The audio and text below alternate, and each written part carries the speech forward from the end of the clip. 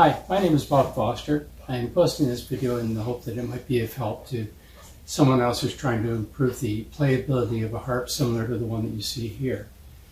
I should say, first of all, I didn't order this harp myself. It came from one of the major online distributors. I'm not identifying the manufacturer or the country of origin, but if you check 32-string harps in Google Images, you'll find other harps that are very similar to this one. The difference will be that in the images you see, these levers here, which are called sharpening levers on the harp, are all going to be right along the bottom of the neck, and they will be complete. There will be 32 of them, and none of them will have any color coding on them. But the harp will look very similar otherwise. So I'd like to start from the top. Again, this was ordered by somebody else who received it. A few of the sharpening levers were damaged. She decided not to use it as her main harp and ordered another one. And then I received this second hand.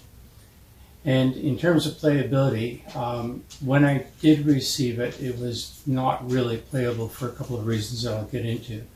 We might as well start at the very top. There are 3 pieces of mechanical gear on the side of the harp. These are called tuning pins. Underneath that you have a bridge pin. A bridge pin just holds the string out a certain distance so that you can keep them sort of even as you're coming down this way to play the strings.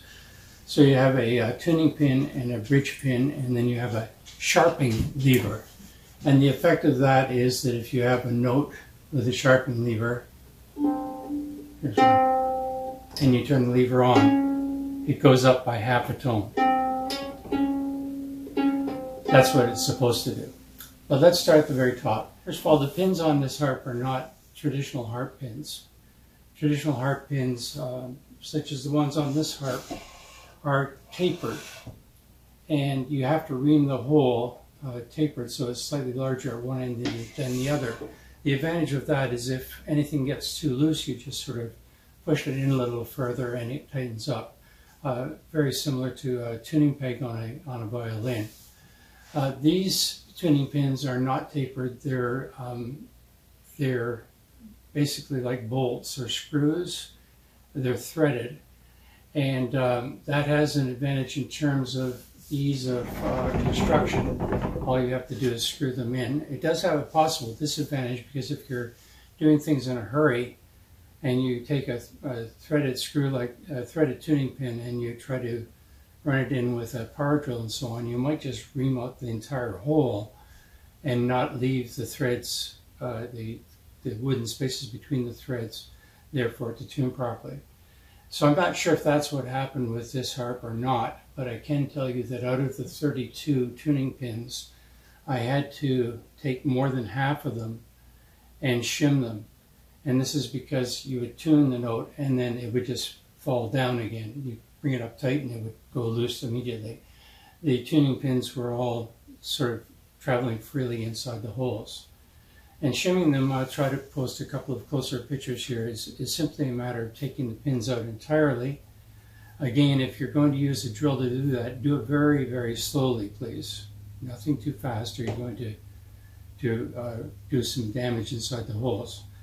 But you take them out and then you take a slim piece of wood, a sort of sliver of wood. In my case, I used hardwood, walnut hardwood. But I think you could probably get away with using a larger sliver of softwood as well. And you put it back in, partway into the hole, put the pin in, and then as you move as you screw the pin in, hopefully the sliver of wood gets jammed into the hole and makes the hole just slightly smaller. And so all of these pins are now adjusted so that they are tunable, and they do very well. The bridge pins are not really adjustable except by pressure, and so you need to count on them being even. If they're not, I would suggest you lightly tap any ones that are sticking out with a hammer, or possibly you could arrange some kind of a lever thing to pull them out a little bit, but then they might come loose. So let's hope that, like this harp, the bridge pins were in good shape. The sharpening levers were a different matter. In the original design, again, I'll try to show some close-ups here. they're not made to the same standard as other sharpening levers. They're made rather roughly. And when I got the harp, if you had the sharpening lever put up this way, the head of it was right between two bridge pins and right even with the bridge pins. And as a result, if you wanted to move it back down quickly, it was very hard to pull out of the space. So I made an adjustment by bending the top part of the levers down and outwards so that when they go up now, they're easy to retrieve. And then the next thing that I did was I had to totally realign the sharpening levers I wanted to use. Now I mainly play with a group that does folk and country type of music, so I don't need the full set of sharpening levers, which would allow me to play in, I believe, 8 different keys. I'm set up right now so I can play in 5 different keys, and they're the ones that I need. So I haven't put the full set back on, but if I can bring this over, maybe you can see that in just about every case,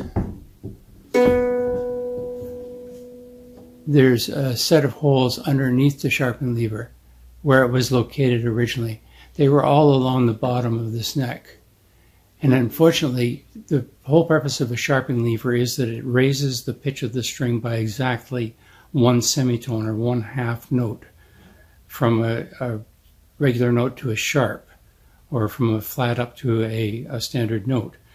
And these sharpening levers did not do that. In fact, in the positions they were in, I checked them with a meter, and they were coming very, very close to raising it by a full tone. Not quite, but raising the sound by a full tone. So they weren't serving their purpose, and that meant that each one had to be removed, and then the ones that I decided to reinstall, I had to find the proper spacing for them to go and reset them.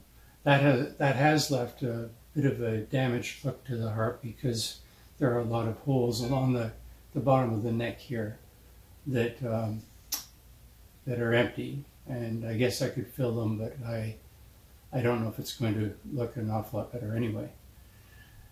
One of the attractions of a harp like this is, of course, the nicely carved sides. This, I think, is a rose pattern, and you'll see this on some harps by the same manufacturers, as well as the lines on the neck and the pillar. Good points. I guess going further down, I should first of all say that it came with an extra set of strings, and that's good, because since I've had this for probably a week or 10 days, 8 of the strings had broken. And I hope I can put up a closer image for you to see why. The sharpening levers here originally were so roughly made that they were digging into the strings and damaging them and cutting the strings partway through, all the way along here. And those are the ones that are broken. I've replaced them with new strings. And then what you have to do is to take some sandpaper to the sharpening lever itself. And perhaps I could get closer again for you to see this. So right where this one's still damaged, I don't know if you can see that or not, but right where the sharpening lever contacts the string, you have to go down to that piece of metal. It doesn't hurt to do the whole thing with a bit of sanding anyway to smooth it out, but I would use about a 320 or a 400 grit sandpaper and go into that groove and polish it until it's very, very smooth, so it's not going to be rough and tear at the strings again.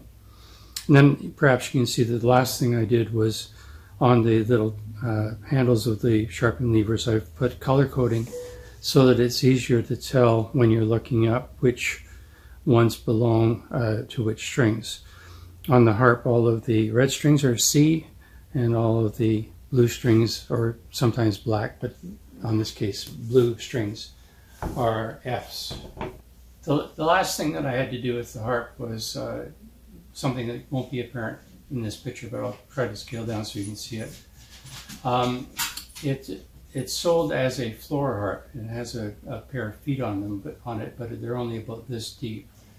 And a floor harp is generally one that you sit in a chair and you lean towards you. It goes on your right shoulder, and then the strings should all be at a level where you can play them. With this particular harp, the feet were so small that you would end up being hunched over the harp like this in order to play it. And so I've corrected that just by making some feet that were a little larger. You can see them down there. And that's raised the harp up enough to be a proper floor harp. The last adjustment that I made is one that makes a huge difference. I'll just play a little bit so you can hear the sound of the harp by itself.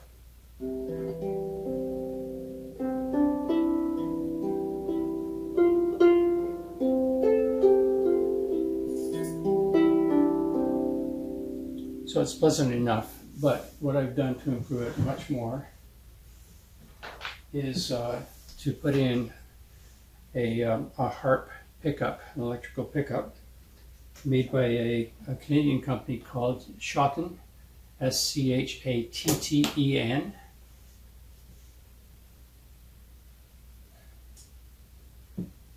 And that allows me to feed it over to a small amplifier that I have here on the floor. And I think you'll hear the difference. It's really quite amazing how much it improves the sound.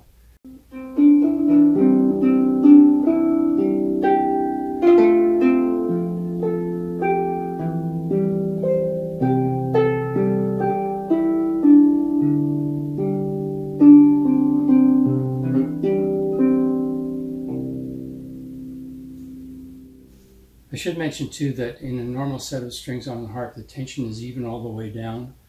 With the particular strings that you used here, which are all monofilament,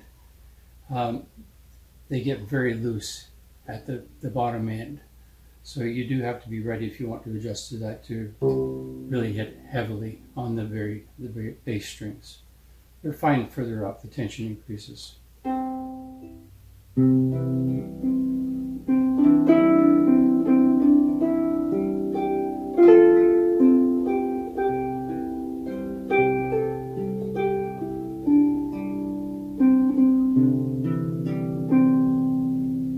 Much more pleasant.